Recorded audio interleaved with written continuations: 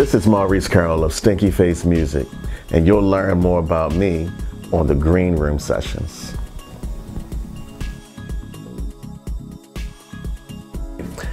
I am a father, I'm a mentor, I'm a teacher, I'm a musician, and a music producer.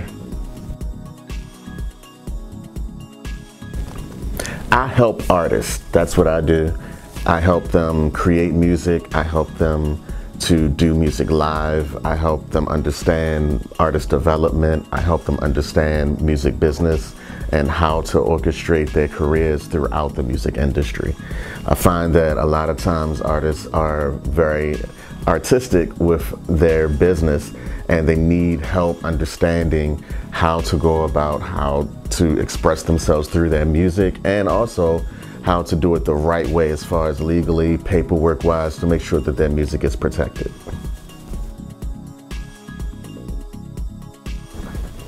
I started making music when I was 4 years old. My mom put me at a piano and I just started banging out notes like one at a time.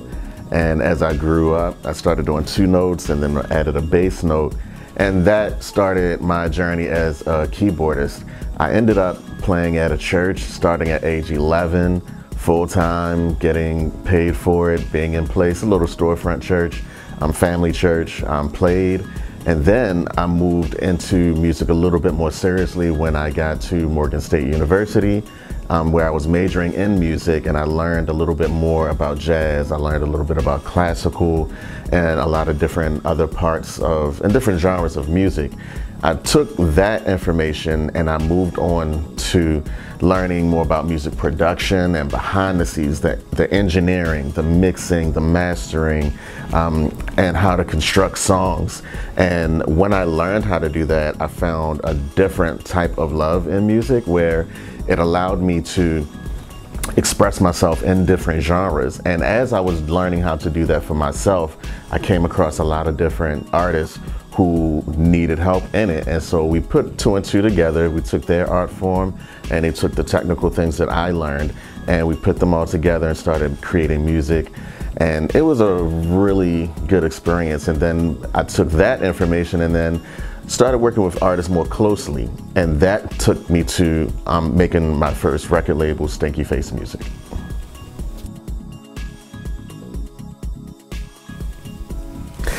So Stinkeface Music, the name comes from this. You have to imagine yourself in your car, in your home, and listening to the radio. And the song that reminds you of a particular part and a particular moment in your life comes on and you frown up because that's your song. Stinkeface Music comes from that face. It's the stinky face. And so what we do, we make music that makes you want to make that face every time you hear the music.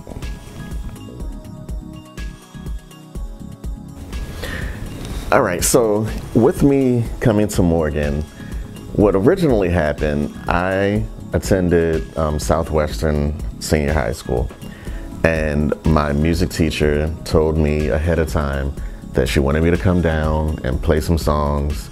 She had some of her friends coming to play. I said, okay, cool. I go to the classroom, I'm playing. She said, listen, just follow me, play whatever I'm singing, and just follow me. I said, okay. So she starts singing, I'm playing. She starts randomly changing keys and tempos. I'm following right behind her. And, you know, we did this for maybe a good 15 minutes. And then she said, okay, thanks, that's it. And then the 2 people that were in the classroom, they waved goodbye, introduced themselves, and then they left. And she told me, you just auditioned for Morgan State. I was shocked. I was like, wow, really? So now what happens? And she told me that they would let me know something, and the next thing I know, I got a offer to come to Morgan to major in music on a full scholarship. And that's how I ended up here. This is when Nathan Carter was the head of the music department. And when I came here, I stayed in that realm, in that major, for about 2.5 years. And then I had to move on because I had some personal things that I had to deal with as far as my living, and I couldn't dedicate the time that I needed to, and that Dr. Carter, for those that know how he was, that he demanded. And so it was a time for me to change my major. But that's how I got to Morgan.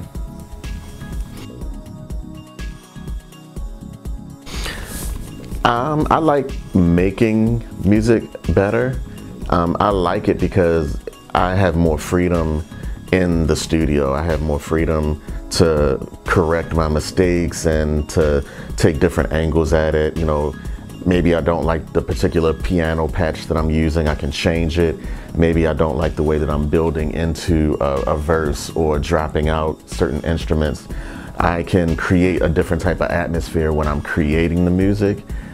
Even in rehearsals, you know, you can do different things like bounce things off of people versus, you know, performing the music. When you're performing the music, it's everything is on the table all at once, and it's a different type of pressure. I don't like putting myself under so much pressure, so creating the music is more comfortable for me. That's what I like best.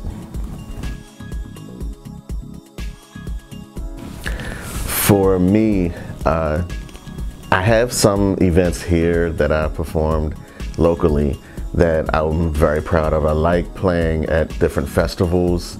I love playing the big stages like the Ram's Head, the Sonars, the bigger stages. I like playing those. Most of the time when I'm performing on those stages, they come with engineers who are a little bit more sensitive to the sounds that the band needs.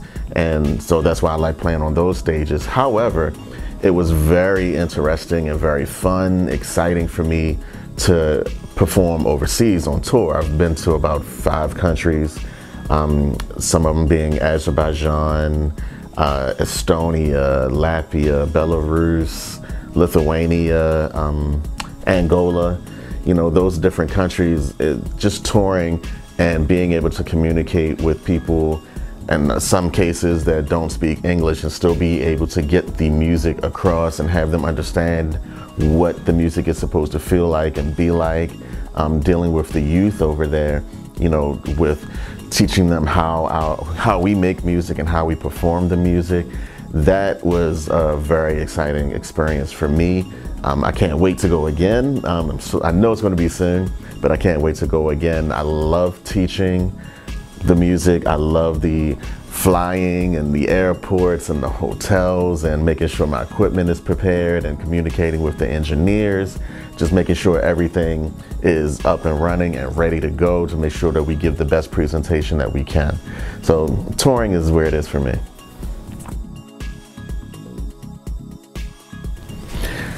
When other people remix my music, I'm flattered. I don't mind it at all. I really like listening to what their idea of and their interpretation of my music is.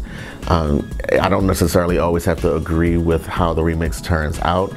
When somebody remixes my music and they have an audience and that audience likes what they did with the remix, I'm happy with it. You know, being on the business side of things, I like when my music can create its own legs and walk in a different path that I may not have seen or may not have thought about. And so when somebody else remixes my music, it makes it take on a different form.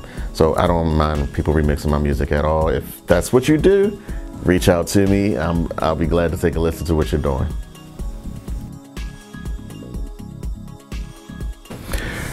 So as a music producer, I'm always working. I'm always working with some artist, somewhere, somehow, some way, locally, overseas. I'm also creating music for myself. I'm also creating music for licensing and different things like that.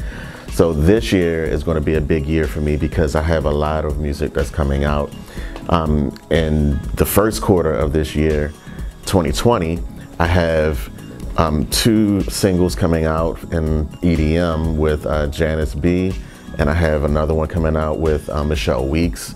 In February, I have 2 more coming out. One is a solo song that I'm doing myself. I have a singer by the name of Anonymous that I teamed up with.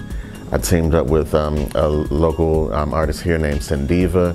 So there are quite a few people that I am putting out music with.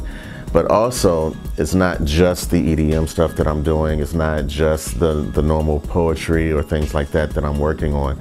I also deal with healing music. So I've gotten real heavy into vibrations and frequencies, and I put all of that inside of the music just to make sure that the brain is understanding what is happening in the music and making sure that I can help the artist get the emotion that they're looking for from the people that are listening. And so that took me into a realm of learning how to make music specifically for meditation and healing. And my partner Janice B with that, she and I worked together a lot on creating meditations, creating sound healings and things like that. And we have our own separate group and separate business with that, and it deals with like singing bowls and me playing certain frequencies and understanding what notes go with what chakras and why, understanding the tones and the frequencies that are one with the earth and the universe that resonate most with us being humans. So a lot of that helps me with expressing the music that needs to come out.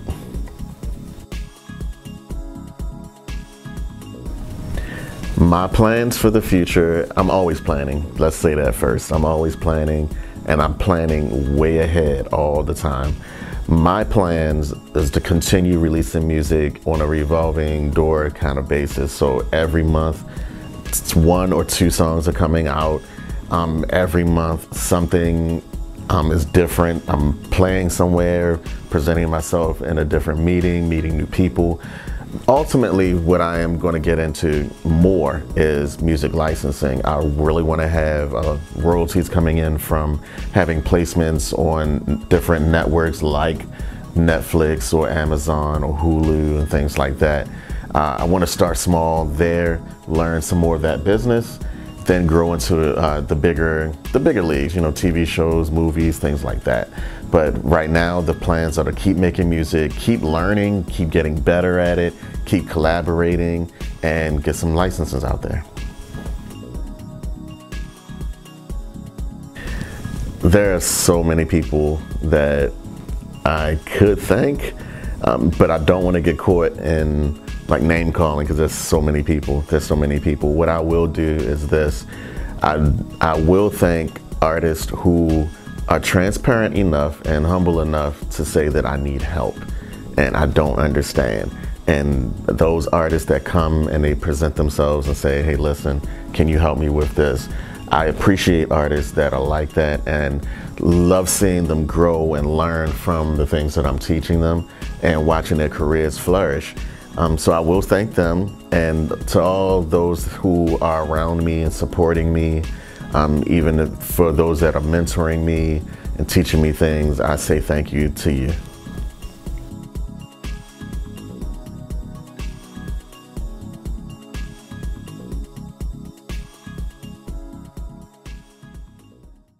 Hi, this is DJ Wish with the Audio Infusion, and if you like what you just saw, hit the subscribe button below so you can find out when we have new videos.